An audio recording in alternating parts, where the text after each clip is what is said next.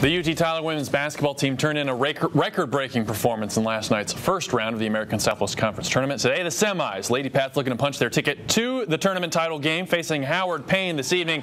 Jasmine Baskin broke the UT Tyler record for three-pointers in the season last night.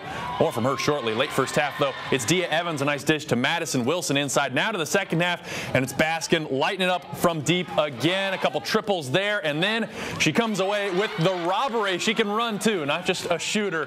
Takes it to the other end and lays it up and in. UT Tyler, another big win tonight. Lady Patriots roll 76-47 to reach the ASC Tournament Championship. They'll face UT Dallas tomorrow at 4.